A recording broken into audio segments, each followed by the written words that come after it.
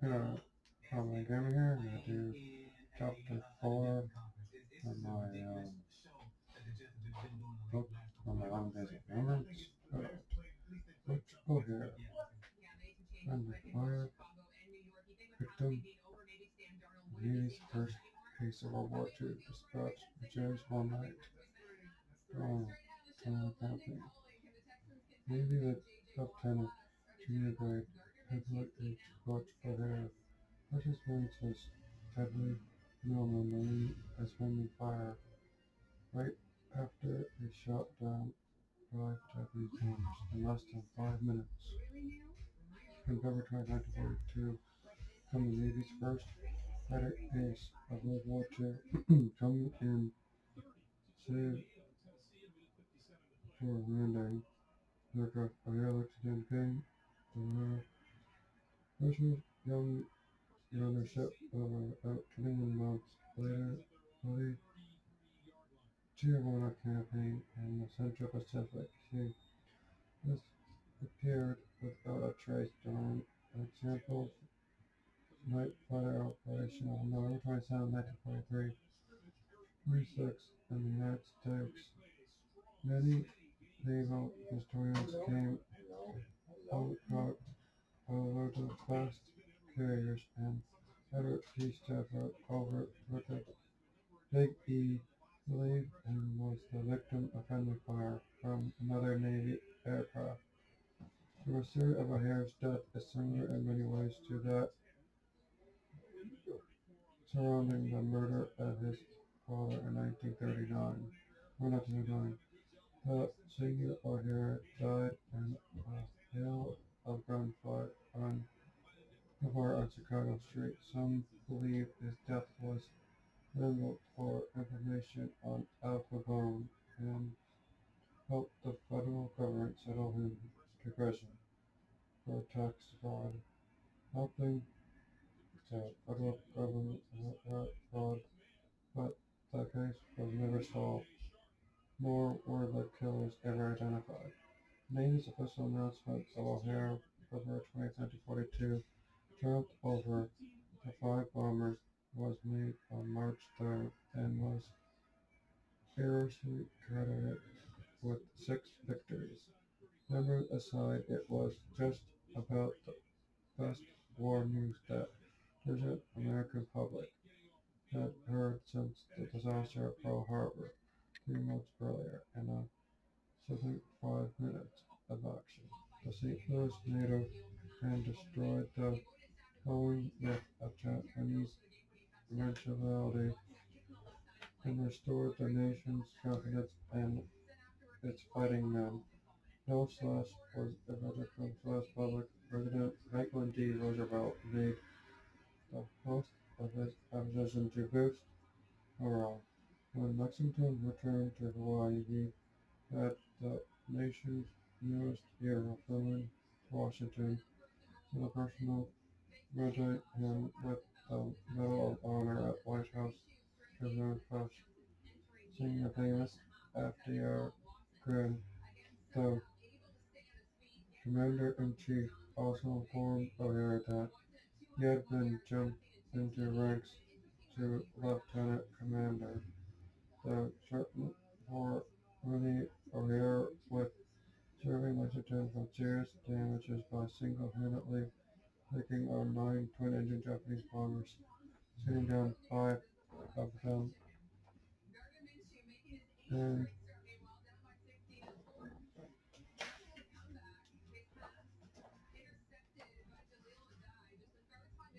severely damaging 6 through some skillful marksmanship. Firing no supplies, it's called the aerial battle, one of the most daring, if not the most single action in his story of combat aviation. O'Hare's own description of the battle was somewhat more tragic. He was We had 10 planes in the air. The most crowded of our fellow was working the first bunch of Japanese to come over, and we had the second bunch all to ourselves. I was later a second of two planes, and my wingman had a gun trouble for 5 minutes, and the time got rooms fixed out over the Washington ceremony. O'Hare made a series of public proclamations around the country to boost home performance and inspire war plant workers to even greater efforts. He had stopped with the German plant in Bethpage, New York, which made the F-4 F-3 Wildcat he used to score his 5 victories. Then there was to St. Louis, where he was given a triumph parade by the center of the city and held by the mayor as Eddie O'Hare, the St. Louis boy who had come home to the Roaring Thunder upon the handsome 28-year-old Naval County graduate rolled the victor's doors.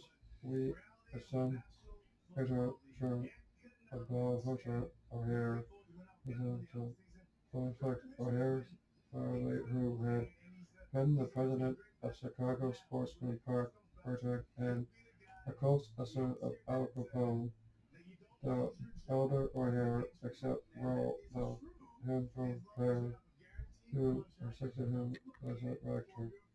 Much Butch O'Hare knew his father sadly since returned. Probably it was not a great deal, since his parents had separated when he was still a boy and later divorced. Morrow was the father, moved to Chicago. The young O'Hare managed with his mother and two sisters in St. Louis until he left home to attend military prep school in Elton, Illinois. But he became the apple of the father's eye, and two were extremely close. In fact, young Eddie may have been the reason the senior O'Hare decided to turn on Al Capone and help the government build its case against Chicago crime seizure. According to one popular version of the classic course, O'Hare wanted to secure himself with the government in order to improve his son's chances of acceptance in the naval academy. It was a nice story, and if true, it means that the Bureau of Investigation got Capone, which the Navy got Butch O'Hare as part of a package deal. Further road, the father was rubbed on his son, Yadi O'Hare, grew up as a powerful fun guard of the football team and was captain of the rifle team. One of O'Hare's friends was another young man who was also would make a name for himself in World War II. Pearl Chubbutt, who called another gay, the Boeing B super fortress that dropped the atomic bomb on Japan. In 1933, O'Hare realized a long personal dream by winning an appointment to the US Naval County in Annapolis.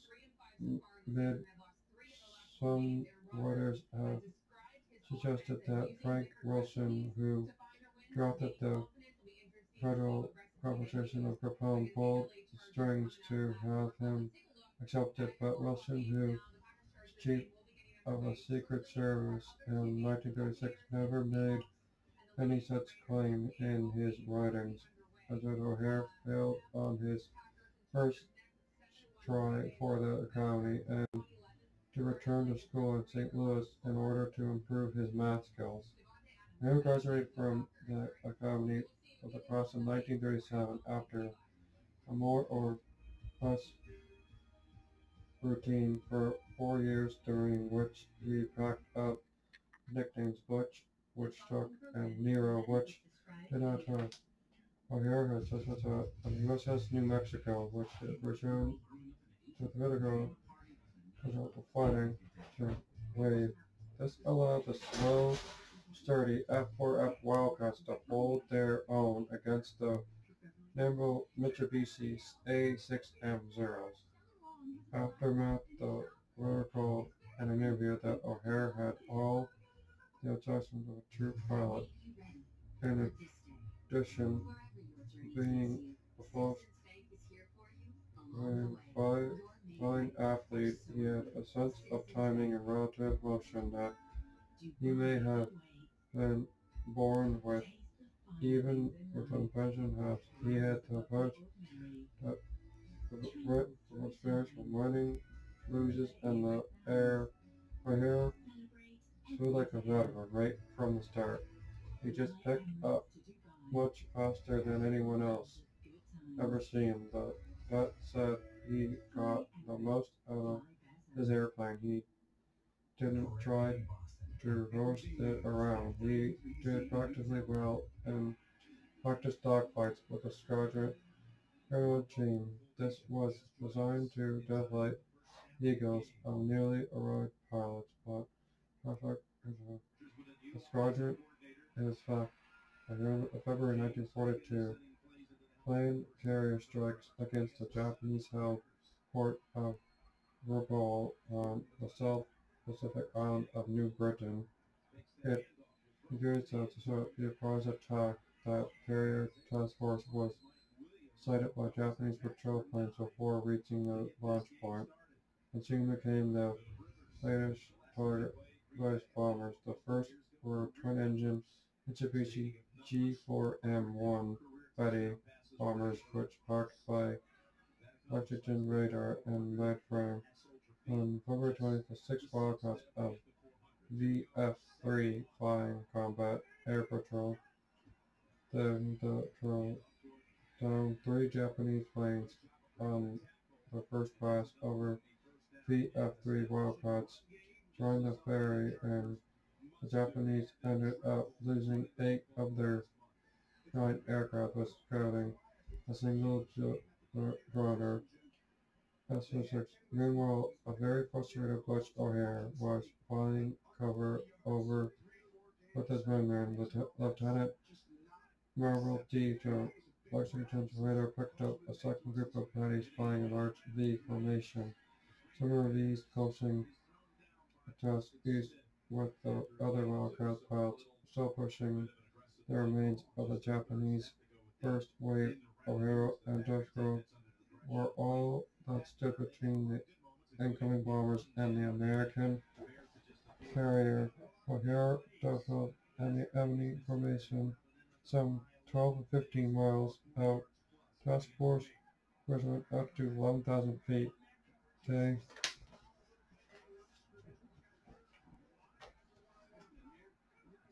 flew straight at the section, climbing above the formation, and the rolling Wildcats for radar check. Aircraft of the flight of the V, lowering from morale buddies. O'Hare close to 100 yards, and guns on the separate engines of the last aircraft. Two burst. O'Hare pulled debris from the stricken aircraft and crossed to the other side of the formation. He realized for the first time that his wingman was not with him. Duffel had dropped out of the fight when his guns jammed. Unprepared, O'Hare moved up the line, shooting down 2 more airplanes. Then his third pass went through the planes. He also damaged a 6th aircraft, but as the first team brought to Midway, there wasn't a formation. O'Hare jumped back to Rockwell. O'Hare was what made him the Navy's first ace of World War II. Afterward, Monday had made a second attempt at exercise. It seemed to threw the 50 caliber slugs into the Japanese engines. They came out themselves right out of the ships, and said listening crew cleared the Japanese bombers through the sky. The Pacific being broadcast by United Press reporter followed pilots later. O'Hare countered over 60 rounds shot near the US planes. O'Hare jumped to the car invading track. Son of her attention. I have heard what reveals that he said, but it might make more sense to take the blare off stood O'Hare by returning to Washington to discover his missed both battle for sea and June. His public relations assignment because over the VF-6, but most of the old squadron mates were gone, and his job was training new pilots rather than fighting the enemy. As a training officer, O'Hare breached the Bible according to Trench. Battle teammate were in the Hellcat. Teamwork and marksmanship were the vitals he stressed. And like that, the Regis were flying once when several squadron pilots wanted to try out some Army Curtis P-40s at a nearby airfield in Hawaii. He hauled them over the coals, saying it was more important to them. The, the new Grumman F-6 F-3 Hellcats were replacing their Wildcats. Finally, in late August 1943, O'Hare Squadron took in assault, passing Marcos Islands. The District Flying Cross (DSC) for Distress Squadron and Leading Squadron in Mission Vehicles on the island. The carrier raid wake, and 5 weeks later, Hellcat pilot finally got to test their mechanics against the legendary Zero. O'Hare shot down his first kill since he bagged 5 one day in February 1942. On the way home, he spotted a buddy, also sent crashing into the sea for several victories. His day work gave him a gold star in lieu of second cross the next time the Cross Islands and early Marine invasion of Tijuana, but now O'Hare was in the air, commanding assigned to Enterprise. Edward P. Sarah, who wrote the ship history, The Big E, noted O'Hare was unlegendary, the best ship, the pilot in his command. He then stood in awe of him, and for the time of the task group 50.2, which included 6 destroyers. The group's mission was to secure the airspace over Mountain Atoll, the northern end of Gearboots, destroy the island defenses and settlement forces on November 20th, and then turned it to repel any Japanese counterstrikes resistant to most Nikkei and Tijuana had been crossed by November 23rd, with the Marines taking more than 3,000 casualties on Tijuana, but the American Fifth Fleet of Vice Admiral Ray Space was coming under intense attack from Japanese island-based torpedo planes and submarine. On the morning of November 25th, escort carrier Lucian Bay was sunk by Japanese submarine I-175 20 miles southwest of Nikkei, with the loss of some 650 crew members that night. A Japanese 2-engine bomber looking for a target crossed the deck of Enterprise at bomber for approximately 400 feet before they never saw the ship. O'Hare's top priority was to stop the Japanese torpedo planes that approached on the ship radar. Just after sunset, dropping parachute flares and the Japanese can't attack us day by day anymore, he told a writer for the Sunday Evening Post.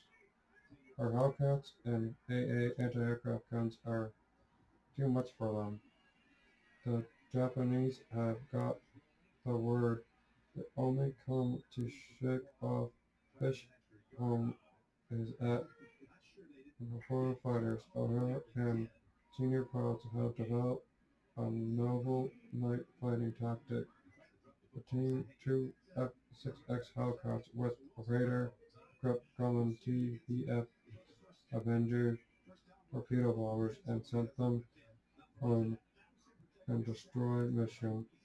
The ship radar would vector towards the enemy, then the TFE radar would take onto a target, and the Hellcats can go shooting up to that point. Still O'Hare was on November 26th. He's flying Hellcat 2, newly captured on Tier 1 of the field. The Ducks at 3 a.m. November 27th. So it's as long as 5.5 hours put into my life. O'Hare made his point that given permission to run night operation later, that the volunteer ensign Ron Andy Slocum as wingman. They took off the carrier just before sunset and were vector on number of courses in search of bogies, but night overtook them by the Renito, the TPF-1C Avenger, flown by Lieutenant Phillips, commander of BTU-6, had flown them off the carrier that joined up difficult guidelines. Enterprise radar controls. They had numbers of Japanese aircraft buzzing around unseen in the night sky. Vendor pods shot down two of them, though. Out on board, finally, more than 30 minutes of searching of her lights to avoid losing contact again. O'Hare flew starboard and slightly astern. The Avenger well stuck him up a similar position, and the official statement made by the assignment was O'Hare 200 feet of his 50 caliber machine gun. Second to the throat, the O'Hare slid out of mention. Shakun not tell whether he's gonna run or skidding around him. The GPF gunner later told that he saw a fourth plane closing in on us, and he was given permission to open fire as soon as it was in range. Although it was very dark, he was blinded by his own tractor fear. He got on target, but closely today he shot down the Japanese, the radar officer or gunner, sorry, told nothing or the scope. The field the TBF commander, the gunner overstood over the gunner blinded by his own many tractors. He made it out of target and over his vision, though the little target was little. He attempted use of auxiliary signals and further night work. Turtle, he had his own vision of O'Hare's fate. One at no time outside the plane. The starboard astern of TBFE, nor did he survive a plane crash over the TBF after Lieutenant Commander O'Hara sorted out for London. He saw the TBF turret gunner to the day, the question of whether really happened to Butch O'Hare remains unanswered. O'Hare was ordered the Navy Cross for his final action. 1 year later, he was officially declared dead, although his accommodation served him from the Navy fears throughout the war. In September 1949, the city of Chicago made sure his heroism would never be forgotten. The name of the city airport changed from O'Hare Field to O'Hare Airport. On February 20, 1982, Butch O'Hare Medal of Honor was presented to the city of Chicago by his daughter and 2 sisters. A commemorative ceremony that day marked the 50th anniversary of O'Hare's moment place. His Medal of Honor is now part of O'Hare Memorial exhibit at the airport that bears his name. That's the end of chapter 4. I thank the veterans who fought for me so I could be free. And if they didn't fight, I could not make these videos and read this book. So thank you for the sacrifice you have made so I could be free. Thank you. And if you see a veteran that looks sad, buy them a coffee or tea. Maybe they want to talk to someone. And then maybe they want a friend. Maybe all their friends they don't have any friends and they want a friend. See their friend.